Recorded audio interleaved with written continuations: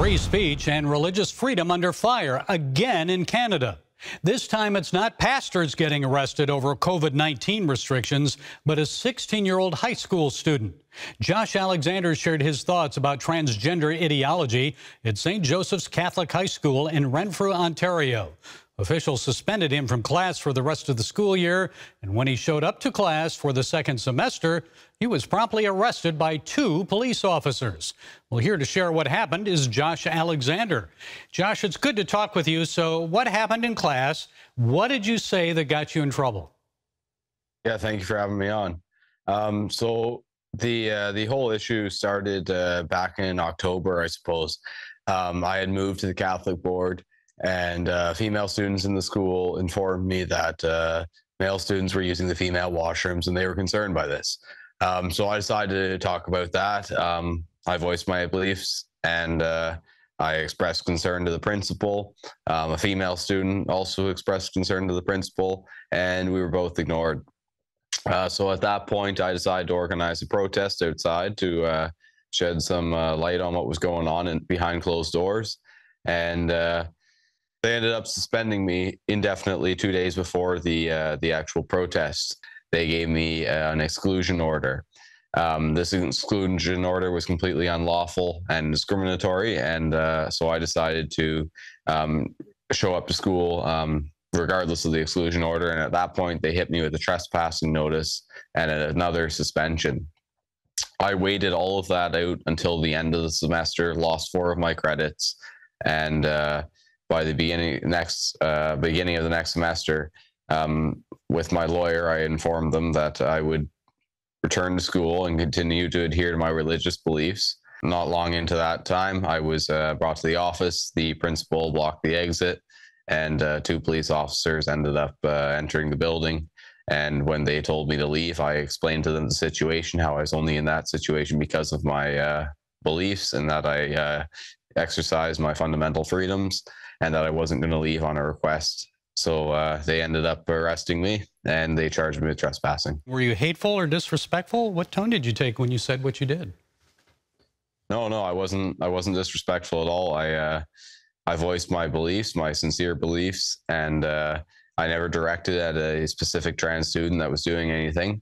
I don't condone their behavior, but I also sympathize with them because they're a victim of our society and our education system, and the terrible parents that have encouraged and pushed that on their children. I was called a racist, a sexist, a bigot by staff and students were involved in this stuff. And yeah, I just continued to voice my beliefs, and I had ended up getting me arrested. There was conditions they wanted me to agree to in order to return to school. As a Christian, I'm not going to lie. I'm not going to accept the falsehood. I'm not going to go along with the mainstream narrative that is completely contrary to God's natural order. So I couldn't agree to those conditions, and that's where I'm at this point. Were you actually taken to the police station and booked, put in jail?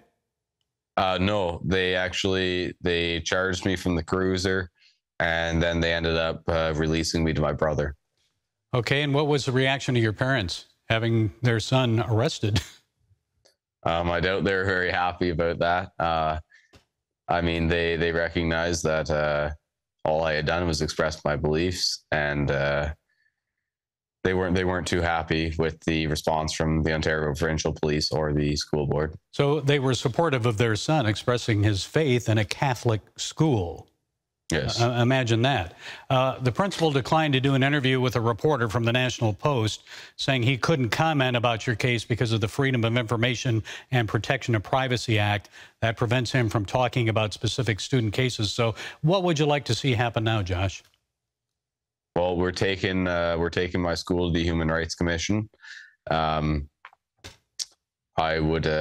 also just had a presentation at the school board meeting, and we got to, I had a representative from Parents as First Educators.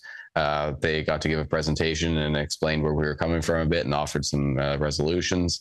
I don't know where that'll go, but hopefully we can find a resolution and move on, and that the safety of our female students would be taken a little more seriously, and our freedom of expression would be defended rather than attacked by our education system. And the freedom of religion, your belief, in a Catholic school. So tell us about the petition you've got going. Yeah, we've got a petition. You can find it at libertycoalitioncanada.com, and that's probably, we've got some plans that we haven't yet released, but that'll come in handy. So if you want to support what we're doing, just go ahead and sign that petition. Okay, and finally, Josh, how important is your Christian faith to you? Tell us about your relationship with Christ. Yeah, it's incredibly important. I probably wouldn't be here today if it wasn't for it, and I recognize that our freedom of religion is under attack, and like I said earlier, God's natural order is under attack. The family unit in general is being attacked from every angle, and they're starting with the youth. You can see it not only in the education system, but even what they're doing with the Drag Queen Storytime hours. I was actually arrested the day after at the school. I was arrested twice in 2 days because I was quoting scripture outside of a Drag Queen Storytime, and the police arrested me for that and charged me again. So I would say my faith plays a fairly large role in it. I'm not going to silence myself. We're told to go into the world and preach the gospel, and that's what I'm going to continue to do. Yeah, we'll see where that goes. And there are consequences in a fallen world when you do that, right? Yeah, absolutely. Okay, Josh Alexander, all the best to you. Thank you for sharing your time and thoughts. God bless you. Thank you. God bless.